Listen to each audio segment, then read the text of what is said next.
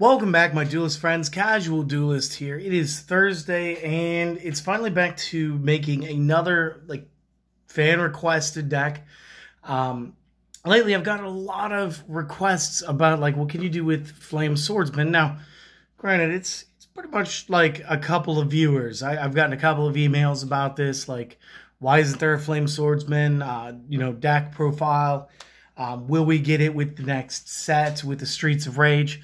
Well, I'll tell you what, how about we just do one right now? And because this one was actually so much fun, I'm going to do this. We're going to do the Tier 2, what you can take to the tournaments today. And then tomorrow, we're just going to kind of ramp it up and, do one of the casual builds where we don't focus on the ban list. And so we're going to enjoy that. So let's get you guys a deck list, right? So first things first, you guys got to use the Christine skill, Fusion Party. Now, and take note, mine is not the errated version. Mine is the original printing. So I'm going to read it like it isn't. So activate this skill during the main phase. Once per duel, you can fusion summon one fusion monster from the extra deck by discarding one card and then using monsters from the hand and field as fusion material. So remember, you do have to discard a card even if you're using this older version of this. Basically, you're going to turn one card in your hand into the polymerization spell card. That's why this is so good. It's why this is so much fun. But that's how we're going to have to run this, okay? So just because mine doesn't say that doesn't mean I don't have it somewhere else here in the dueling dungeon with the up-to-date copies when they re-release the skills as part of one of the box sets. Now, monster-wise, we need at least one of the two materials. So again, if you guys have read a Flame Swordsman card lately, we know that you'll need either Flame Manipulator or Misaki the Legendary Swordsman. Well, technically you need both, but today we only need one. We need one because, click that back into focus, we are going to be using Fusion Substitution because it's a tech deck and you guys ought to be able to have fun with it. So first rule is, gotta have 3 Misaki. Now, why do we choose 3 Misaki, not 3 of the Flame Manipulator? It's very simple. You guys will figure it out here very shortly because you guys are all super smart. Next up, 3 Goddess of the Third Eye. And round it out to 9 monsters with 3 Versago. These 6 cards all have the same ability. They may be used as a substitution for any one fusion material monster that is named on a fusion card. However, the rest of the materials must be the correct materials. So I may not use Versago and Goddess plus the Fusion Party skill to fuse these 2 into the card. However, I can discard one of them to count as the polymerization. The other one is a material and then Misaki. That's what we're going for. Now, how do we guarantee Misaki over Flame Manipulator? Because we can still add a copy of Reinforcement of the Army into the deck. Now, this is going to count against part of our limits. This is going to be our one of. And then moving into the rest of the spells, you'll see that we use our 3 ofs pretty rapidly. One of my famous things, one of the things I just always do because it's just in me, is I always use the 2 Books of Moon. And again, this is going to help us survive real quick. But again, it's going to help us be able to manipulate things once Flame Swordsman's still in the field. Because you got to remember, our Bernie boy only has 1800 base value. So he is going to be a little bit on the underwhelming side, especially when things like Cyber Dragon can just pop out of the hand and immediately class him by 300. So we just got to make sure our boy is safe. Next, we got to take care of some back rows. So again, we're going to use our third 3-up with the Cosmic Cyclone. And we're going to double down by having a Night Beam. This way we have a similar effect, but this way we're not running into the same limitations. So this is good. Now, part of how we keep our boy alive once he's on the field, you got to give him some tools. So we're going to give him the Fusion Weapon. Now, he is a level 5 Fusion. And again, we'll just put him in frame real quick so that you guys can see that. So again, level 6 or lower, he totally meets the criteria. 2, technically that's him on the card because of the Dark Flare Night Fusion with the Dark Magician. And what this is going to do is it's going to give him an extra 1500 to his attack and his defense. This is going to bring him up to 33 by 31. And yes, it can stack if you play both of them on a single copy. So yes, big thumbs up right there, right? And that makes him a little less easy to punch in the face. Next, we're going to move to traps. And I love traps, and I love the fact that we have so many cards that are duplicates, because it means, for the most part, once we play our Flame Swordsman, it's about keeping him alive. So let's also use Rising Energies. And during playtest, I actually got to do this with Masaki.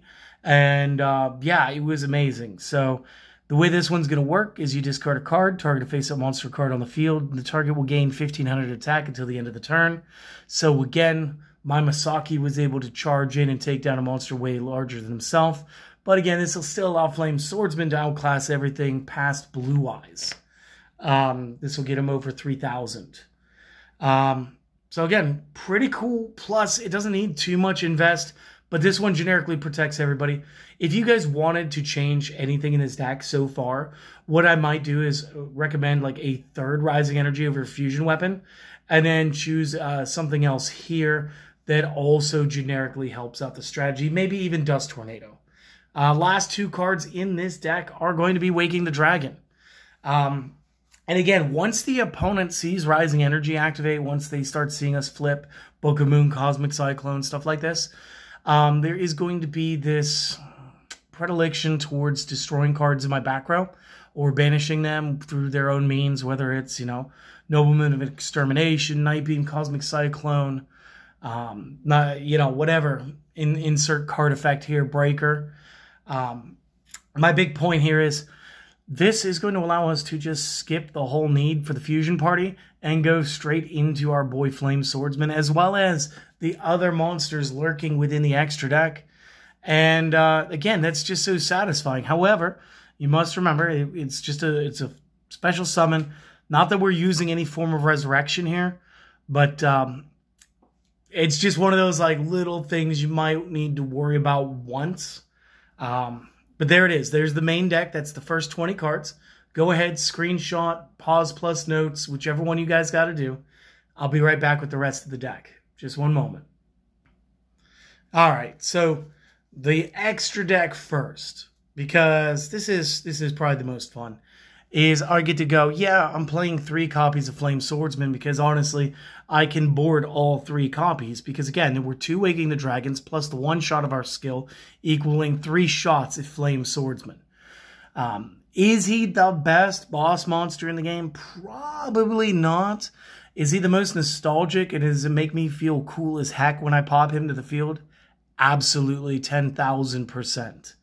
Again, basic stats. 5-star warrior, fire attribute, 18 by 16. Nothing too crazy. However, in the future, we may be getting more support for him. Joey's getting a new deck in the next set.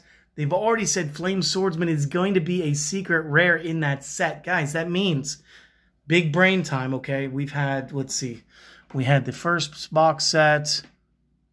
We had the Battle City, then we had the GX, then we had the midterms, then we had the next GX. It's 4 box sets. And in all 4 of these box sets, not once have they released, and I'm going to correct myself here real quick, there are 6 exceptions to this rule. Only 6 cards in 4 sets were released as a secret rare without being a part of the main set. But those 6 cards were the Ancient Egyptian God cards, Obelisk, Slifer, and Ra, and the 3 Sacred Beast cards, Haman, Uriah, and Raviel.